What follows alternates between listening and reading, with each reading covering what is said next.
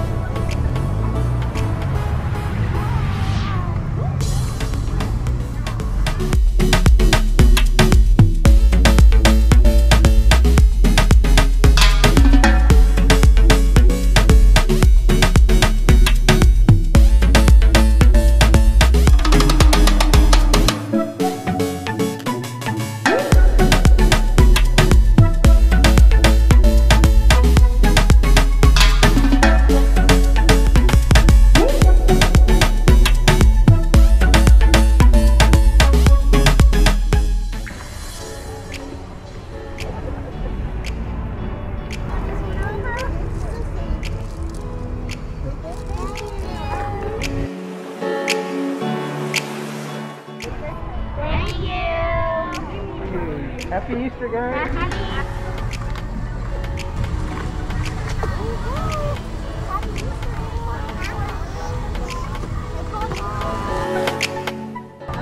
Teacher, quick!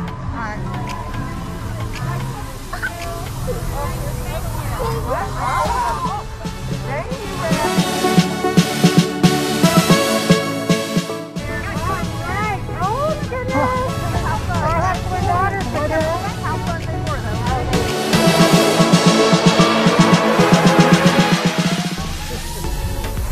you, introducing your sister, Rusty. Give me 5.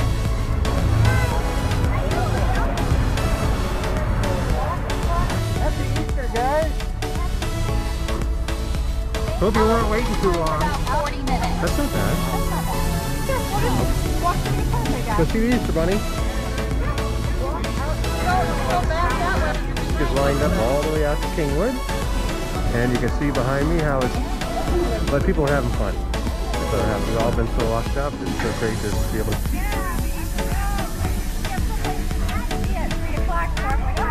Stay down the line here and see unending tires. Yeah, blessings to you. Do you have your driver's license? Yeah. It'll come too quick.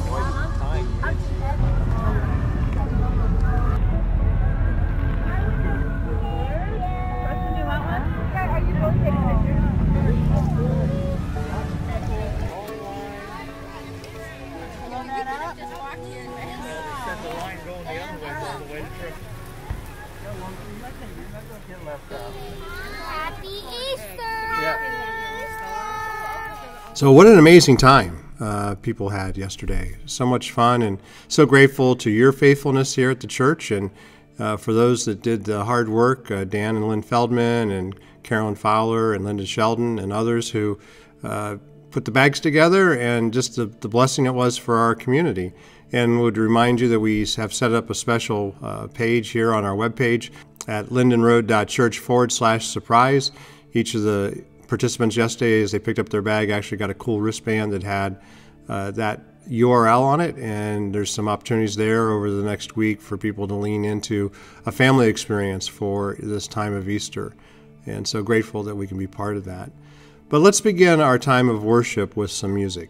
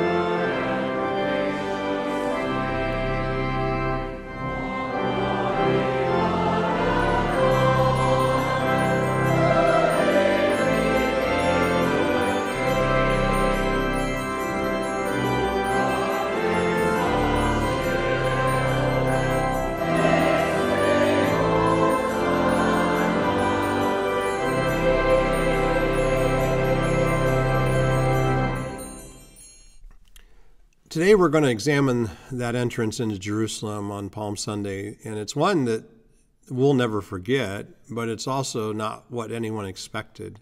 And we're going to take a look at what I mean by that. I mean, we're going to look at three different groups, three different major players and that are in this story, And then I want to give you 3 simple lessons that we can take from this when Jesus makes an entrance into our own lives.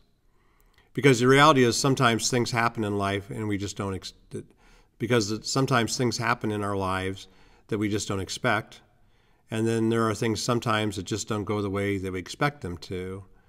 And so with this triumphant entry of Jesus, when he comes into Jerusalem, with all the crowds and the people waving the palm branches and shouting Hosanna, there's 3 groups in this story. There's the crowd, there's the religious leaders, the Pharisees, and there's the disciples. And they are all part of this event, but yet they each have a different perspective and understanding. And this grand entrance didn't turn out quite the way any of them expected in their own way. They sort of had the right idea, but the truth is they all missed it. And so let's hear from one woman and what she experienced that day. I was there that day. There were so many people there, but it wasn't that. Jerusalem, what a city it is for people and crowds. And it wasn't even the procession, the parade. These last 2 years, there have been so many parades, trails of stumbling, lisping, broken, drooling people, rolled, pushed, carried, slung, hoisted to him, Yeshua. No one would dare to believe in healing, except it was happening to everyone, even the sorriest among them. Everyone became like newborn, legs straightened and muscles strung right. Women who were mute, now they are singing and adding a little dance too. And crippled men are running and leaping. So, yes, we've been watching these parades for many months now. But this time, they finally saw who he was. Everyone ran to pull down branches from the trees, which means victory, triumph. When was the last time we were victors of anything? And we all took off our cloaks, our outer robes, and just laid them at his feet and at the feet of the donkey he was riding. We knew what we were doing because, finally, we all saw it. He was the king. He was the one we've been waiting for since we were a people. And the singing, everyone was happy. We have not been happy people, but this day, Hosanna, Hosanna. Children singing and old men, my grandpa, the young mothers, everyone, cheering, laughing, shouting, Hosanna. And you know what Hosanna means, yes? It means, please save us, save us. Finally, a king to lead us, to lead our people. We can be a nation again, not servants and slaves to the Romans. And we turned to one another. All my friends, my neighbors, my cousins, we were all standing and shouting together. And we said, we will follow him anywhere, even into battle. But we didn't.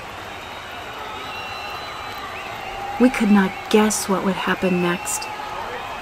And if we had, no one would have been there that day. But I saw it. How those same people, not all of them, but some of them, my neighbors, my relatives, my uncle and cousins, they were there just days later. How many days? They were shouting again, just yelling this time, not singing and not waving palm branches, but waving their fists and shouting, "Crucify him! How did this happen? From "Oh, save us, our King, to crucify him, blasphemer. How? But maybe I know. They wanted a king, a man-king who acted like a god. They didn't want a king who was God. They never really wanted God at all. I wonder how many of us want God to enter our world and become king over our lives. We think foolishly that we will give up too much. But here's what I know now. That day of singing and celebration and triumph was true. And real, more real and more true than anybody ever knew. Hosanna! Praise to the King! Oh, save us! We shouted. And then, very quietly, through lashes and fists and nails, he did.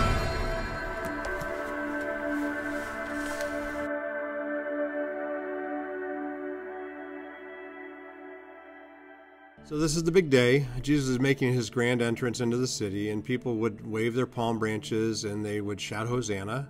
I mean, the truth is, it's a traditional greeting. It's something that they had done before for other national heroes or maybe a conquering king that had come into the city. Basically, the waving of palm branches means victory. But as we look at this first group, the crowd, the people that are there that are waving the palm branches, I want to offer that they had a perspective about what's in this for me. I mean, the truth is, most of the people there, I don't think were looking for a savior from their sins. They weren't looking for someone to save them from their sins. They were simply looking for someone who could get the Romans off their back because they were tired of the Roman rule. And they knew, they had heard of this guy Jesus, and they had heard of the miracles he had performed, and so they thought maybe he was the guy that would be able to lead in a whole new political sort of way. So they grabbed the palm branches and they start waving and start shouting, Hosanna, Hosanna, blessed is he who comes in the name of the Lord. Here in John chapter 12 says they shouted, Hosanna, blessed is he who comes in the name of the Lord. Blessed is the King of Israel. But it isn't too much longer in that moment where, as the crowd is doing their thing, that all of a sudden the game shifts because they realize they're not really sure that Jesus is going to accomplish what they want. And the next thing you know, they're telling a little later here in John chapter 19 that they want to take him away because, and saying to crucify him. And so what this shows us is that many times, we're all self-centered. What do I get out of it? What's in it for me? And the problem with that is that when we start thinking about what's in my own interest, my self-centeredness, if you will, it actually leads us to a deception. We all have a propensity for it. It's called human nature. Even the Apostle Paul reminds us that, that as Christians, we're living in tension between, in almost a war between our flesh and our spirit to be all that God wants for us. So we have this tendency to be self-centered, and that self-centeredness then leads to deceiving ourselves, and we can't really see and understand what we need or why we need it because we're so focused on what we want and we want it now. And so then, as we look at the religious leaders here, these guys, they should have known better. They knew the prophecy, they knew the scriptures, they should have seen all of this coming, and they didn't. Because even back in the book of Daniel, a book that they had, the prophet prophesied over 300 years earlier, almost to the exact date, that there would be a Messiah entering into the city. And you would think that they would have been paying attention to that, almost having a calendar and marking off the days, right, till when it would show up. But they didn't see it. They missed it. Then in the Old Testament, there's actually a prophecy by the prophet Zechariah that Jesus would come, the Messiah, and he would actually come into Jerusalem riding on the colt of a donkey. And so my question is, how did they miss it? And so I think they missed it because they weren't in control of it. Their perspective is, I'm in control here, not you, Jesus, we are. And the religious leaders had a really good thing going. It was a racket. They didn't want Jesus to mess it up, you see. The Romans pretty much let them do all they wanted to do. They had some control over the Jews, and the Romans kind of left them just do what they needed to do. But these religious leaders were scared of Jesus. We know that in the earlier stories in the Gospels. They were intimidated by him, and they thought he was going to attempt a political coup. And so they thought he was going to really mess up a good thing they had going, and they were in control. In fact, the Pharisees said in John chapter 12, verse 19, the Pharisees said to each other, "We've lost. Look, the whole world has gone after him." And the reality is that when we have a desire for control, it creates in us, as it did in them, an unteachable heart. Because when we want to be in control, we have this moment that we think we know what's best and we understand it correctly and everyone else is wrong. I mean, even though they knew the scriptures, these religious leaders, these Pharisees, they should have known these things. They didn't. And the truth is they were unteachable. They had a hardened heart because they insisted on being in control. And so we go from the crowd to the religious leaders to the disciples, and their perspective was not like this. And what I mean by that is they were surprised because they were sort of thinking that Jesus was going to take charge. I mean, let's look at the disciples and what they understood. I mean, these guys had walked with Jesus. They had been with Jesus. They had made a commitment to follow him and his teachings and his work. But all through their experience with Jesus, Jesus had, in some regards, had actually been holding them back. And what I mean by that, it's interesting that when Jesus healed the lepers, remember that story? Jesus heals the lepers, and then he tells them, the disciples, go tell the priests, but then say nothing to anyone else. Or as we looked a couple weeks ago at the story of when he healed Jairus' daughter, it's amazing, as he's leaving the room with those people who were there, he basically says, shh, there's no reason to talk about this, be quiet. And then when Jesus came down from the Mount of Transfiguration, where he had met with Elijah and Moses with some of his disciples, he says what? Say nothing to no one. Do not talk about what you've seen this day. And so in some regards, Jesus was holding them back, but the reason is that Jesus says that his time hadn't yet come, that Jesus was telling them, it's not time yet, my time hasn't come. But they come walking into Jerusalem with people waving palm branches and shouting Hosanna. The disciples looked around saying, this is awesome. And then the Pharisees say to Jesus, you need to shut these people up and make them keep quiet. They shouldn't be saying these things about you. And Jesus, you need to make them stop. And because they had seen Jesus do this before, they sort of expected Jesus to make them stop. But what's interesting is Jesus actually looks at them and says, nope, not going to do it. Let them sing my praises. In fact, if they don't sing my praises, the very rocks we stand on will. And I have to admit that I think the disciples at this point were losing their minds because they're thinking, this is what we've been after, right? They were all excited. And when I were with them, I think I might be walking back to talk to the Pharisees and say, hey, Master, shut these people up. And Jesus said, nope, I'm not going to do that. I'd be like, what? You can't handle this. I'd be actually talking pretty crazy, I think. I think I've thought about this situation. I've put myself even in it. And I probably wouldn't be a very good disciple because these guys were out of their head excited because finally Jesus was letting them go. But then they weren't understanding and they weren't seeing the big picture. They were actually missing it too. And Jesus was making a grand entrance, but it wasn't quite what anyone expected because the crown that Jesus is going to wear had no jewels in it. The throne that he was about to take was not on this earth. And so the disciples, again, their perspective is not like this, not like this. They just didn't expect it to go this way. And in fact, here in Matthew chapter 16, there's a conversation between Jesus and Peter. From then on, Jesus began to tell his disciples plainly that it was necessary for him to go to Jerusalem and that he would suffer many terrible things at the hands of the elders, the leading priests, and the teachers of the religious law. And he would be killed, but on the third day he would be raised from the dead. But Peter took him aside and began to reprimand him for saying such things. Heaven forbid, Lord, he said, this will never happen to you. Not like this. Can't happen. I know you have to come into your kingdom. I know that you're here to do a very special work, but it can't happen like this, Lord. Not like this. And so we see these three situations, and we see these three different groups of people, and I can see myself in each of them. Because in each of them, it's the result of a lack of trust in God's plan that leads them to being blind, or a blindness, if you will. And it's blindness to what really matters. It's blindness to God's big picture. And the disciples were right. Jesus was the King of Kings, but it wasn't in the way that they expected, because much like the crowd, they thought Jesus was there to take up an earthly throne. That wasn't the point. They were thinking, not like this. Now, I know that our difficulties in life are the things we have to push through, our trials and tribulations. All these things produce the character traits that are necessary for us to live a fruitful and productive Christian life. But I have to be honest, a lot of times I don't want to have to go through what's necessary. I don't know about you, but because it's hard. I'd rather God just sort of insert them in me. Wouldn't it be nice to have a spiritual drive-through where you sort of pull up here at the side of the church and leaders come out and say, what is it you'd like to have? And you'd say, well, I'd like to have some spiritual growth, please. Could you help me get a little more patience and a little more grace? But you can leave out, hold the tribulation. I don't want anything to do with that. Thank you. Well, it doesn't work that way.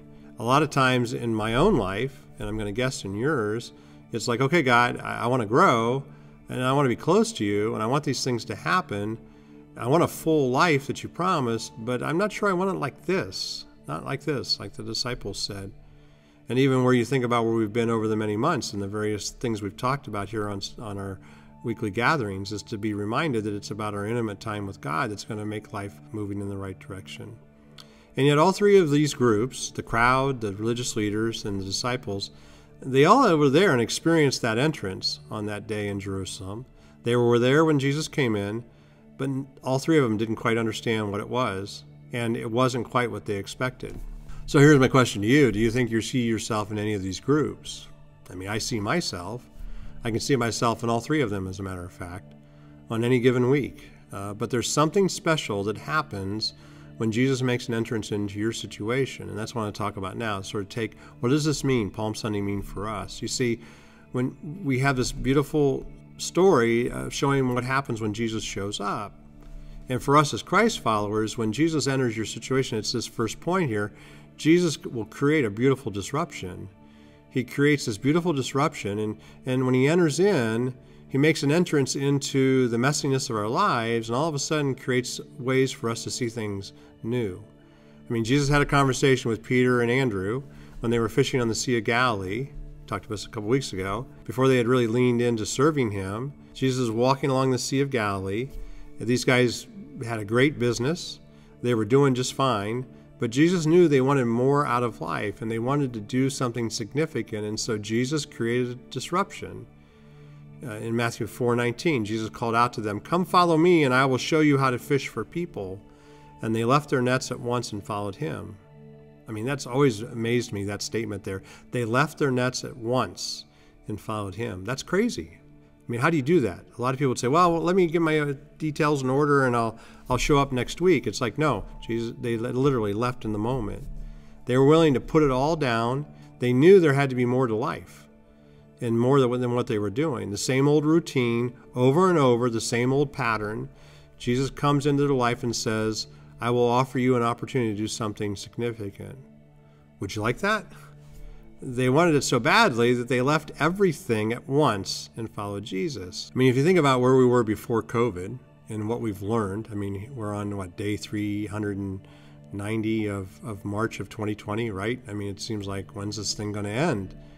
And yet before that, I think many of us were not really where we needed to be. And so COVID has sort of helped open up some new understanding of what it is that God's wanting to do in and through his people in the community. And the truth is, some of the habits that we had, the patterns we had, they weren't healthy. Some of those patterns and habits we had weren't productive. And there's a word that I think we like to use. We call it the same old, that we do the same thing, same routine. And sometimes we get stuck in a rut. And I'd like to offer a definition of rut. It's just, I don't know if it's proper, but I sort of like it. It's this idea of having robotic, unchallenged thinking, that we just do the same thing without really thinking through. This idea of being just robotic in how we make our choices and what we do.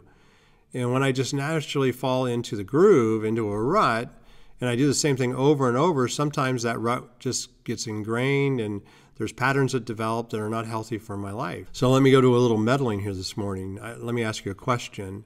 If your life right now stays on its current path, on where it's headed, will you land on your God-given destiny, or will you land further away?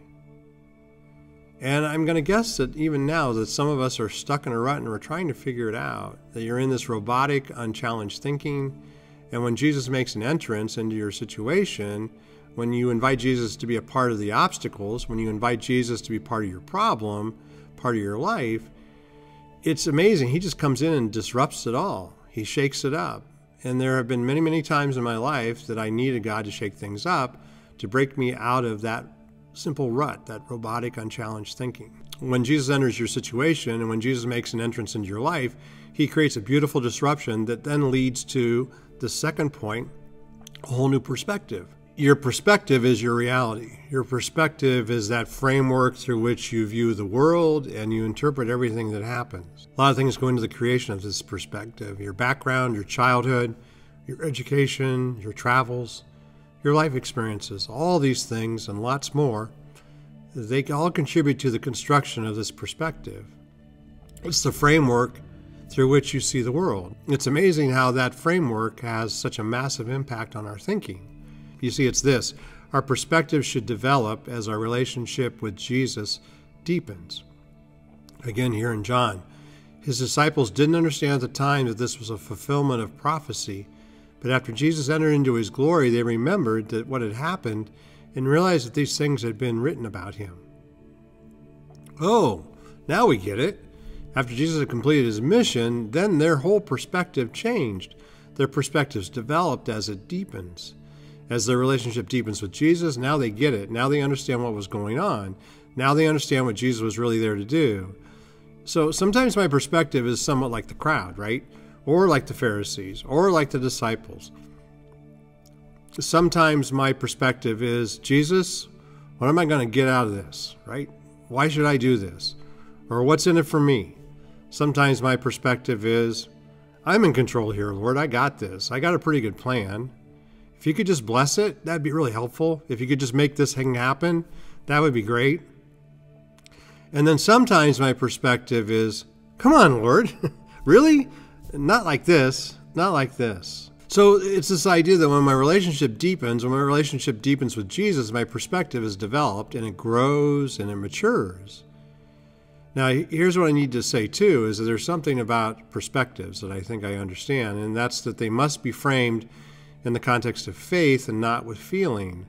To be reminded our feelings are going to disappoint us, they're going to disillusion us, and so we really have to frame it all with faith. And then that takes us to this third point, that Jesus will offer you a Hosanna moment. And what I mean by that is that when Jesus makes an entrance, when we allow him to make an entrance into our lives and into our situations, our circumstances, he's going to bring this beautiful disruption, which is going to give us a whole new perspective.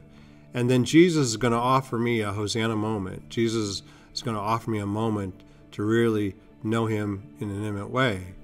You see, when the people were chanting Hosanna and waving the palm branches as Jesus came in, that expression has somewhat evolved over the years. When the people in Jerusalem were shouting to Jesus, it was just a greeting. It didn't mean much more than God save the queen or something like that. It was a greeting. But when you look at the world in the Arabic language, and when you look at what Hosanna really means, relief from the crushing weight, it's a combination of two words that speak to an expansion of, or a giving room, or giving us space. They said, Hosanna, God save us, but that word means relief from the crushing weight. I mean, here in Matthew 26, Jesus had gone into the garden and he was praying. This is one of the most powerful verses in all of Scripture.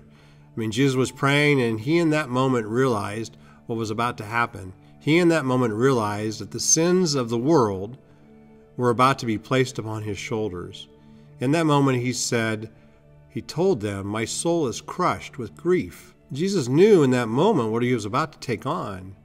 It wasn't the physical torture or crucifixion that really vexed Jesus' spirit.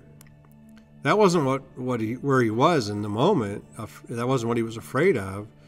But make no mistake, he was afraid. He knew that when all the sins of the world, of all the people that were ever born before him or ever to be born after him, my sins, your sins, the sins of our children, the sins of our forefathers. He knew when he took on all of this on himself that that in that moment it would create a separation between him and the Father momentarily. And that was new territory for him. Because he talks about how he and the Father are one in this intimate relationship, but he knew in the moment as he was there in the garden, and it scared him to death. His humanity came forward. But he took the weight. He took the weight to create a Hosanna moment for you and me. And he knew that we couldn't carry it and that he had to. And so what this does is it gives us room to breathe. Matthew says here in chapter 11, "Then Jesus said, 'Come to me, all you who are weary and carrying heavy burdens, and I will give you rest. Take my yoke upon you. Let me teach you. I am humble and gentle of heart, and you will find rest for your souls. For my yoke is easy to bear, and the burden I give you is light.'" I mean, the reality is that sometimes life has the tendency to just gradually start to fall on us. We feel that crushing weight, and we all need a Hosanna moment. And when Jesus makes an entrance into your life and into your situation, he brings a Hosanna moment. He brings relief to all that pressure, and he gives you room to breathe. But here's the key to the whole thing, and it's why we look at this story of Palm Sunday.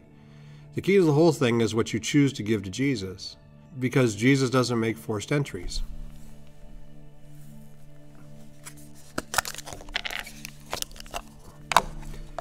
This Play-Doh is you and me.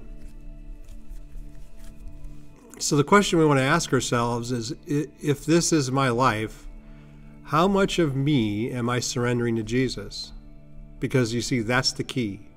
And we see that's where Jesus ended up as he walks to the cross on Good Friday. So the key here is surrender. You see, when Jesus made his entrance into Jerusalem, he did so as an act of surrender. We see that in Matthew 26, when Jesus was praying in the garden, he says these words. He went on a little further, and he bowed with his face to the ground, and he cried, "My Father, if it is possible, let this cup of suffering be taken away from me. Yet I want your will to be done, not mine." Jesus was willing to surrender himself to the Father because he knew the Father knew best. See, we all have this tendency to say, "Jesus, I'll give you this much, and I'll handle this over here if you can handle this for me." But that's not the way to go, because now Jesus has this to work with, and it's not a whole lot, right?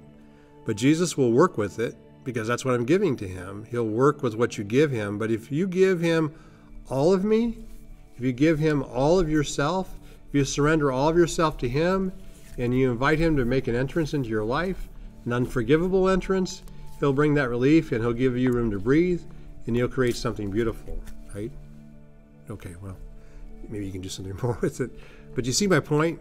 That Jesus comes and makes an entrance into your situation, and when he does, it may not be what you want. It may not be what you expect. But we have to see this, that it's everything that we need. When Jesus makes an entrance into my situation, when I invite him into those problems, those obstacles, it might not be what I expect, but in that moment, it's everything that I need.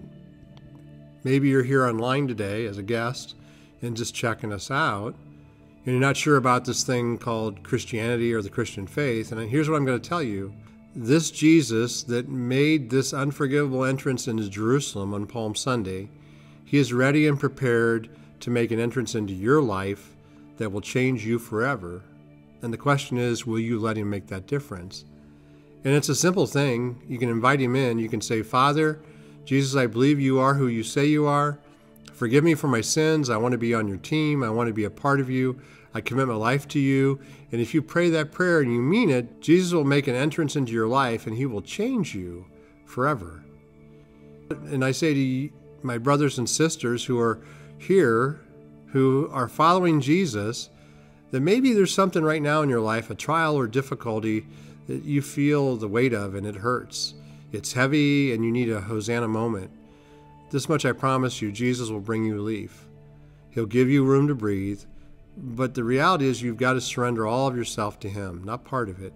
He'll make an entrance into your life, one that you'll never forget.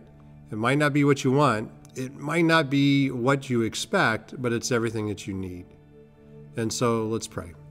Father, we're grateful for this life that you've given us, and we pray as we remember that Palm Sunday 2,000 years ago, that as you came into Jerusalem, we pray that you come into our lives new and afresh to encourage us. Jesus, thank you for that triumphal entry. Holy Spirit, take those moments and help us better understand. Help us to surrender those things that we need to surrender and to give all of ourselves to you. Thank you for the life you've given us, Jesus, and we pray it together now in your strong name. Amen. So let's continue our time of celebration with some music. When peace like a river attendeth my way, when sorrows like sea billows roll, whatever my life thou hast taught me to say, it is well with my soul. It is well with my soul. It is well with my soul.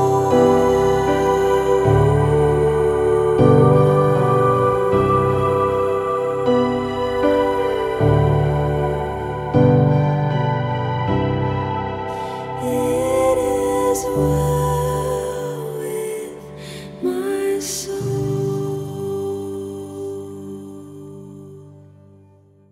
Thanks for joining us today. Thanks for being with us today. Thanks for celebrating Palm Sunday. We invite you to join us in the building next week. We invite you to join us again here online at 9 a.m. next Sunday, or in the building at 10 a.m. as we celebrate Easter Sunday, Resurrection Morning. But be reminded that you've been blessed to be a blessing. Go forth and serve the risen Christ in his name. Amen. Have a great week.